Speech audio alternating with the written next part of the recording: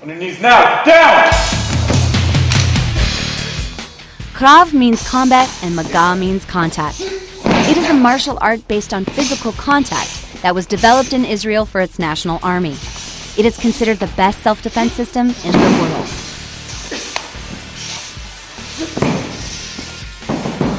Krav Maga started around 1948 when Israel was declared as a country, and the military had to figure out a system that would work. So they went through different systems, different martial arts like karate, judo, and the problem with those systems is it takes too long and it's not so easy to learn in a short period of work for all soldiers, men and women.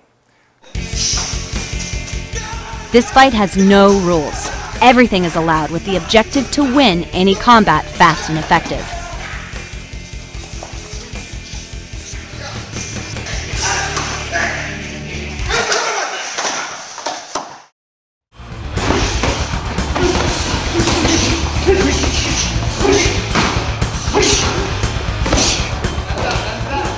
Most martial arts are very specific. They're very, there's only one way you can do everything.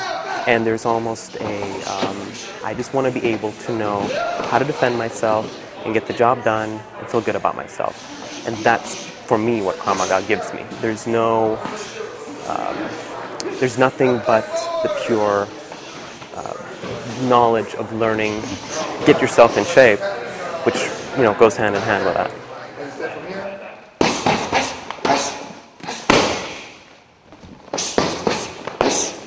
This is a fighting system that started out in the military and was adopted by people from all over the world for being so efficient during combat.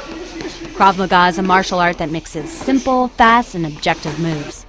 It doesn't matter your gender, age, or body. Anyone can do it. My body's how I'm feeling, like I'm just getting shredded. I see the muscles on my back growing. I'm like, oh, it's crazy. My shoulders, even though I'm thin, but I'm not lifting any weights, so this is it. My posture, you know, like I just feel myself posture and just confidence. During classes, they have drills as if they were in real violent situations.